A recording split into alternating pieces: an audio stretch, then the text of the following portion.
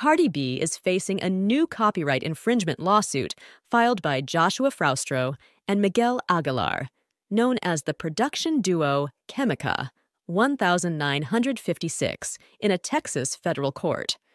The lawsuit alleges that Cardi B's recent single, Enough, Miami, used the beat from their 2021 song Greasy Fry Bread without permission.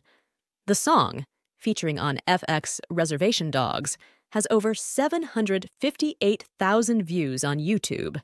Cardi B, her collaborators O.G. Parker and DJ Swanco, and Atlantic Records and Warner Music Group are named as co-defendants.